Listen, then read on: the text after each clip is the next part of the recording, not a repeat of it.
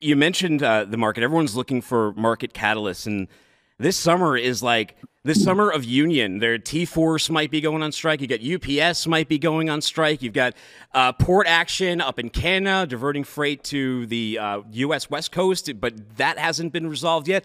And of course, a place you cut your teeth at, YRC Yellow, they are in talks of maybe going bankrupt, maybe going on a strike. How do you see all this playing out? Is this the catalyst freight needs? Is this bad? What's going to happen?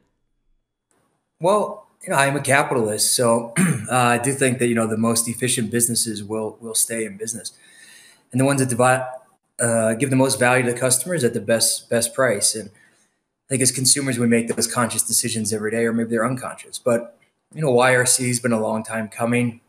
I worked there for a long time. Really appreciative of the training they sent me through and all the experience, but just a number of failed steps along the way.